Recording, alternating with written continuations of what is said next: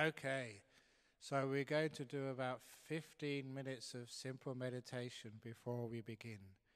And for those of you who think meditation is hard, I always say that there are two types of meditation. And those two types of meditation are called Second Noble Truth Meditation and Third Noble Truth Meditation. In other words, the Second Noble Truth says if you crave, it causes you suffering. So if your meditation sucks, if it's lots of suffering, it means you've been craving. So stop it. And if the Third Noble Truth, letting go, is the path to Nibbana, to peace, to happiness. So if you get peaceful meditation, well done, you've been letting go. So these are the two types of meditation, and I teach the Third Noble Truth type of meditation, no suffering. And in order to teach you, this is how you meditate. You can see my cup. And the purpose of meditation is holding your cup perfectly still, so nothing moves. But no matter how long I try to hold my cup still, it always keeps moving. Even if I concentrate very hard and put lots of effort into holding my cup, still it moves. And that's how most people meditate, trying to hold their mind still. And they get lots of suffering and frustration. The way to meditate is not holding the cup, it's putting it down. I'm not sure if you can see, but when I put my cup down, it becomes perfectly still, and there's no effort required. That's called meditation. Letting go, disengaging, just watching without fighting. And if you can do that, you know how to meditate. Not wanting to go anywhere, or reach anything, or attain things, but just being here. Letting go of wanting means you stay where you are. You don't go anywhere. And in that stillness, the stillness by itself changes and gets deeper and deeper into peace, into the heart of your mind. That's how we meditate. So, those of you who are there want to try, please close your eyes. And with your eyes closed, just remember there's no wanting allowed during this next 10 or 15 minutes. You're not trying to get somewhere, not trying to achieve anything, just learning how to be here. What are you aware of right now? Not just the sound of my voice, but just the feelings in your body. And instead of trying to overcome any unpleasant feelings or control any of your body, see if you can just let it be. Not fighting, but accepting, embracing, opening the door of your heart to the present reality in your body. Becoming in the present moment. No past, no future. The past is something we can't change anyway. It's a waste of time worrying about it. It's gone, it's finished. And as for the future, now, this very moment, is the place your future is being made. This is the only time you have to do anything about your future prosperity, happiness, peace. If you really care about the future, care about the place it's being made right now. And in this moment, whatever you are aware of, please react to it with kindness, with acceptance, with interest and respect. If you're kind to this present moment, it smiles back at you and stays. And you can just rest in being here. Always being compassionate to the reality of now. Just being here.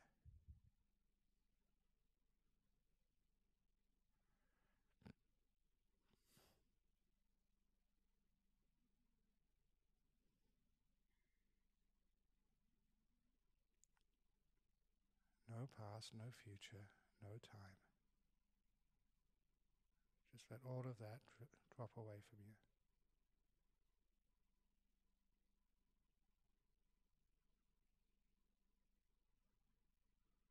And see if you can transcend the thinking mind. There's no need to give things a name. There's no need to philosophize. Be quiet. Listen rather than talk. And know the reality before the words can describe it.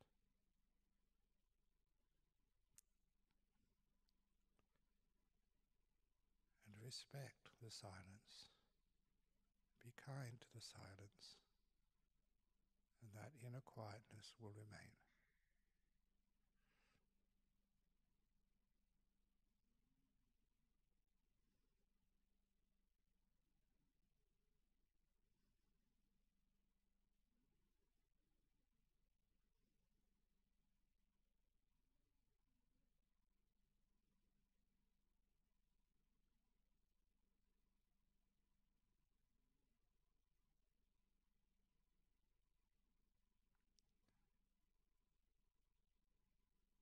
Just enjoy the feeling of being free, free from the prisons of the past, and free from the demands of the future.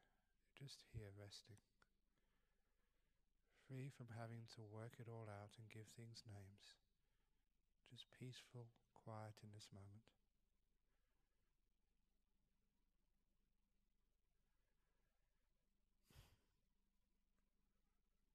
Falling deeper and deeper into this moment. You're putting the cup down. You're not holding anything. You're just letting time evolve. Letting this being be.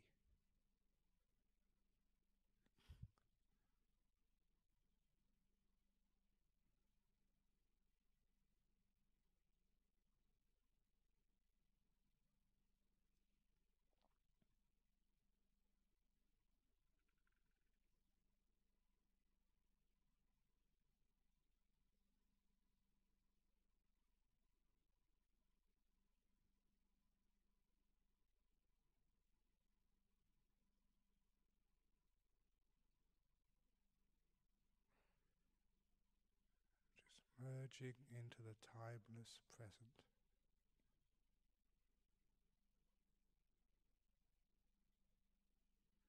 Experience that truth happens when all the words stop.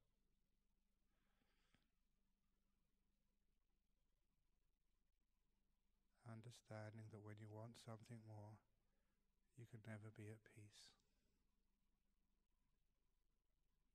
No wanting,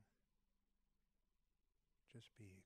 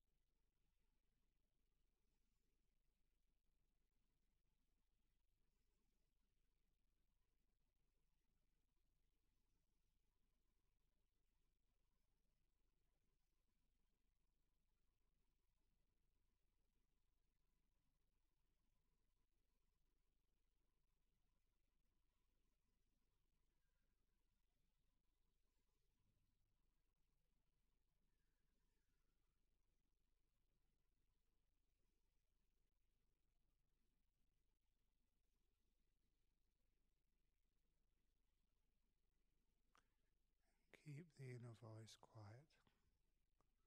In the same way, you can stop speaking with your mouth. You can use the same inner effort to keep the thought quiet, to stop the inner speech.